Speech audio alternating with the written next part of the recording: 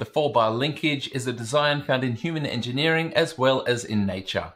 Today, we'll break it down and examine how you can use it in your own designs.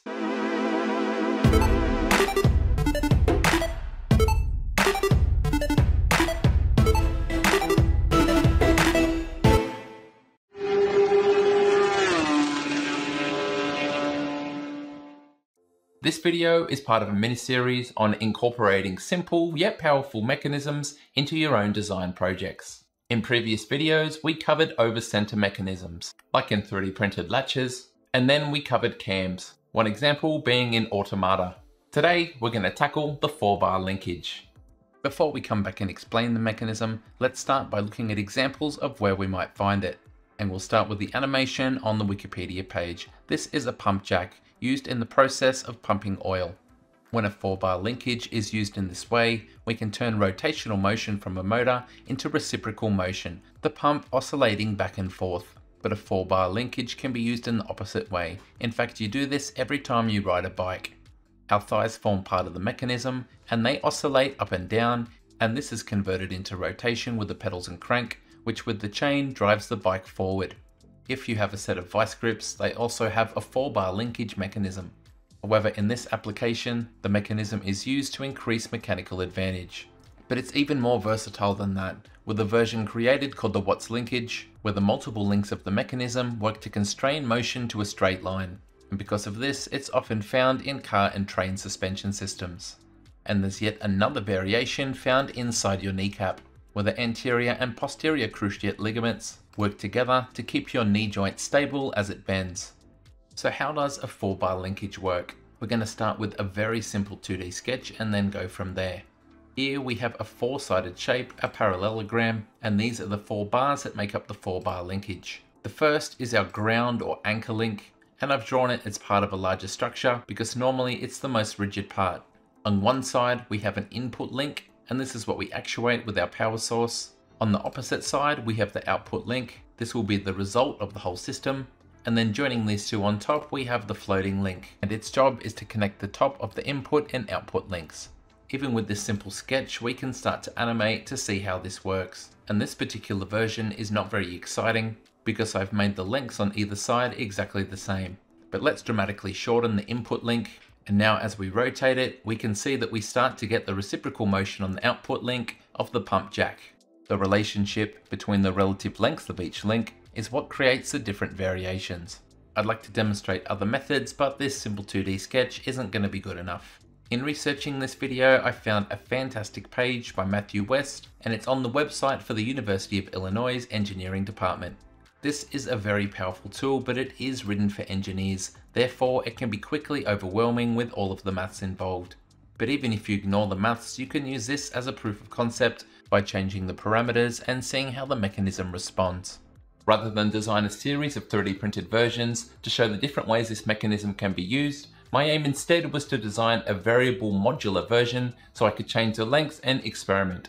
Basically a hands-on version of what the website offers. And this proved to be a lot more challenging than I was expecting.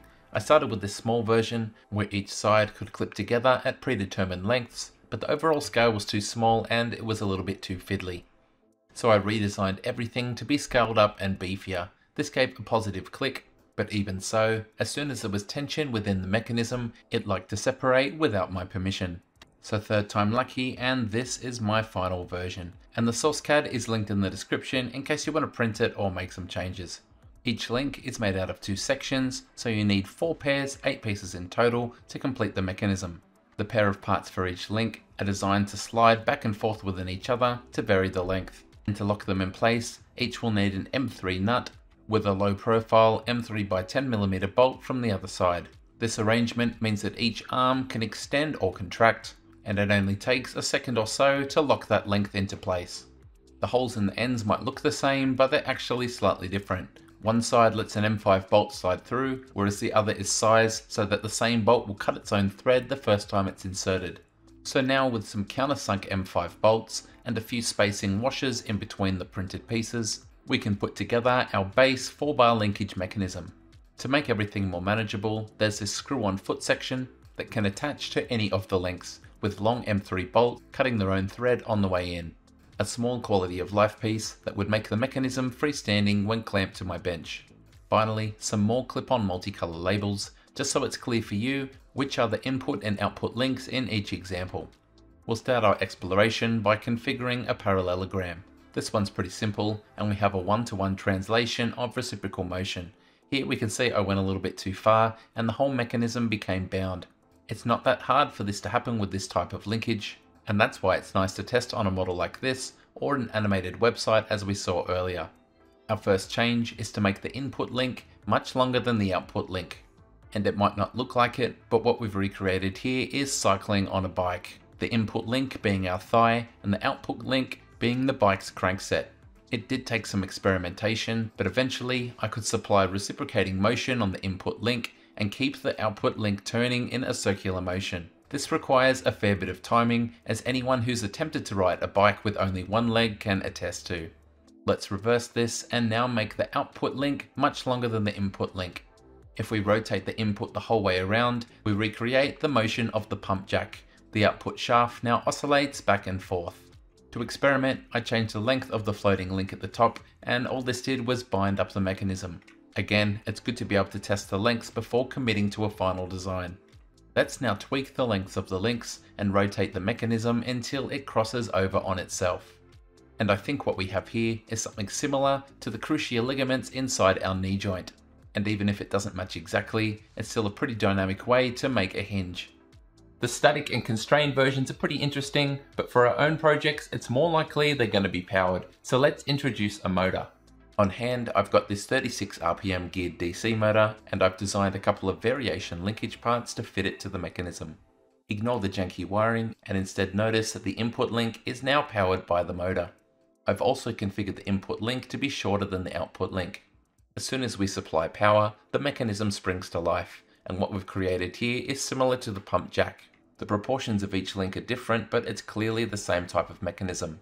Rotational motion for the input shaft, and reciprocating motion for the output shaft. And the way this is configured, it's got quite a flick on the upward stroke.